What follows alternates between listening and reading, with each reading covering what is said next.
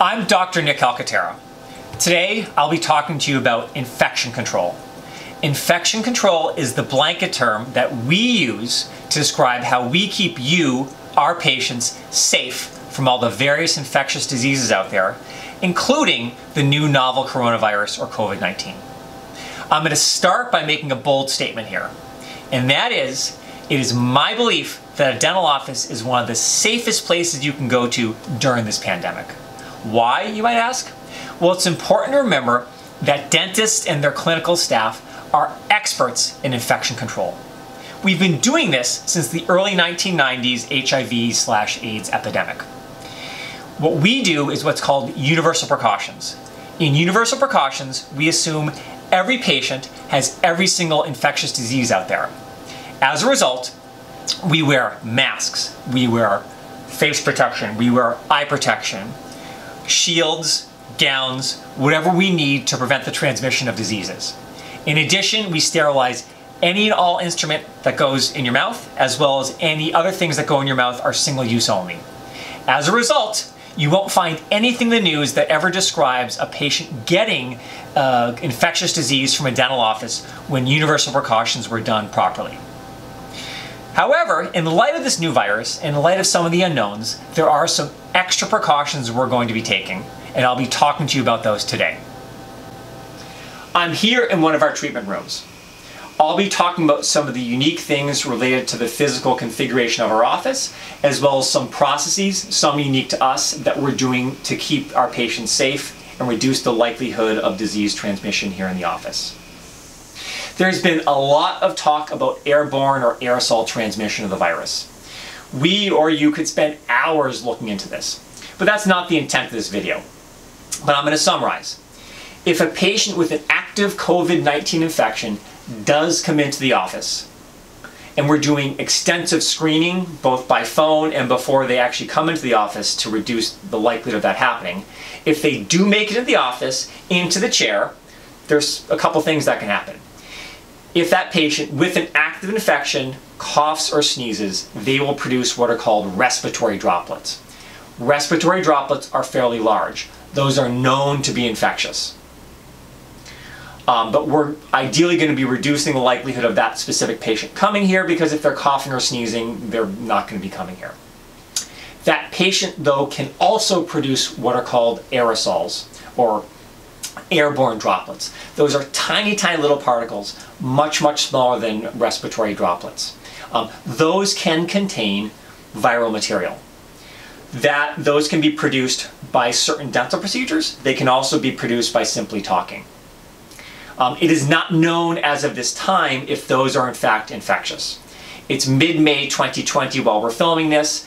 It's known they contain viral material. It's not known whether that viral material is sufficient enough to transmit the virus.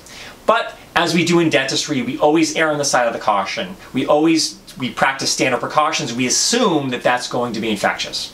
So then, what are we doing about aerosols? Well, all 5 treatment rooms that we have here have high-speed suction. All right, high-speed suction, it's also called high-volume evacuation. This is hooked up to an incredibly powerful suction. It's centrally plumbed. All right, when we do a procedure, and remember, not all procedures produce aerosols, when we do a procedure, we use this.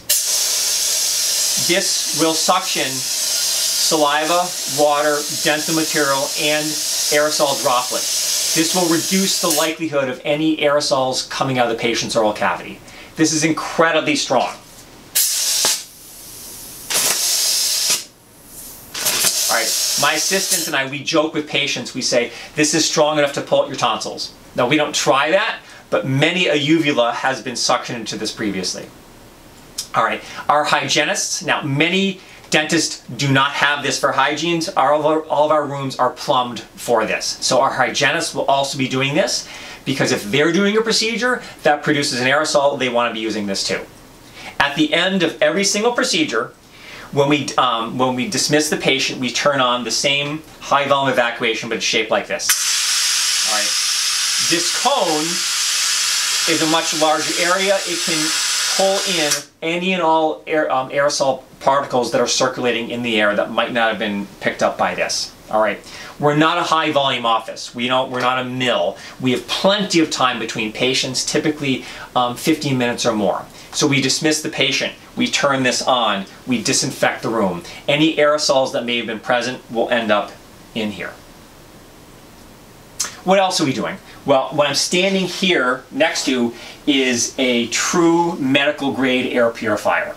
No offense to Walmart, but this is not your $30 Walmart brand, okay? This is Medify Air. You can Google them. I spent a ton of time researching what would be the most appropriate solution for the office. I arrived at this. This is a true medical grade air purifier. It exceeds HEPA standards. This will filter down particles to the size of 0.1 micron.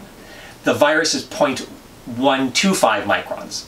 We have several of these located in the office. So any viral particles produced as aerosol or airborne that is not taken care of by this will get filtered out by this. So we have many of these located throughout the office. Some other things. Some offices are set up as open bays where you can literally see your neighbor. We're not set up like that. We have partitions between the 5 treatment rooms. So if one patient is having a procedure done in this room, in the room next door, it's closed. It's nearly sealed. There's no way any viral material from one patient can make it into the room next door. Again, because we have 5 nearly sealed treatment rooms, we don't have an open bay concept. Some other things. All 5 of our treatment rooms have plenty of natural light. We do that because no one wants dentistry in a box. You don't want to sit in a windowless room. We have plenty of natural sunlight. It helps ease the patient, but the other great thing about it is it's known that natural sunlight, which has UV light, will neutralize the virus with time. So if an aerosol is generated and you have plenty of UV light coming in, that UV light very quickly will start to degrade that viral material. Lastly, we could spend a ton of time talking about how we sterilize and disinfect rooms. A lot of time. I'll just say that after procedures, we wipe down all the surfaces with what's called Cavicide.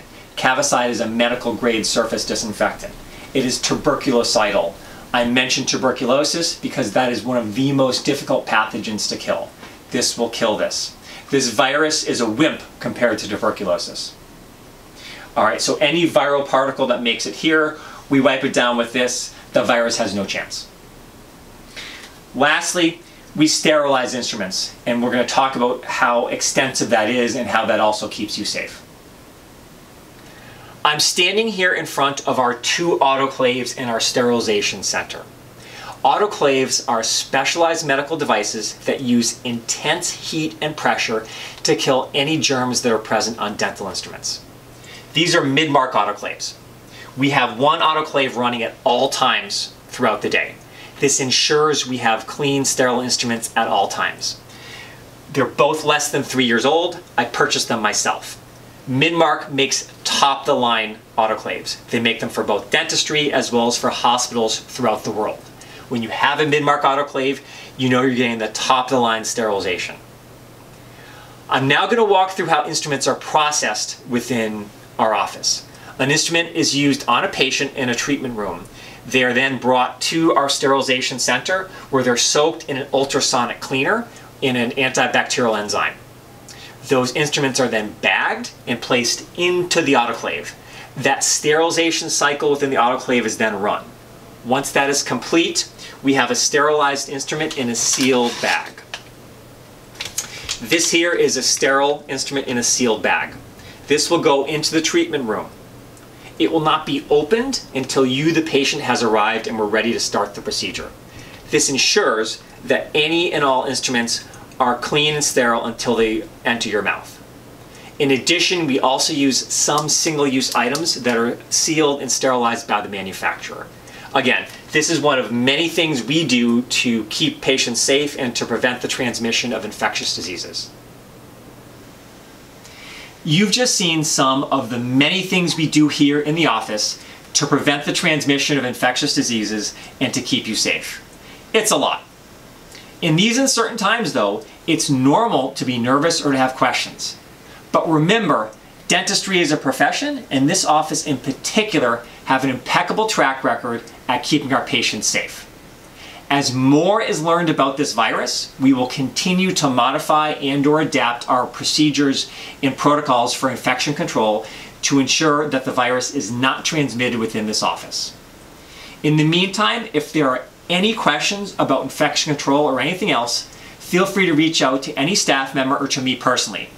For those of you who know me, and most of you do, I'm kind of a geek, I'm kind of a nerd, I'm into these types of things, so I'm happy to talk to you about these things in any detail you want.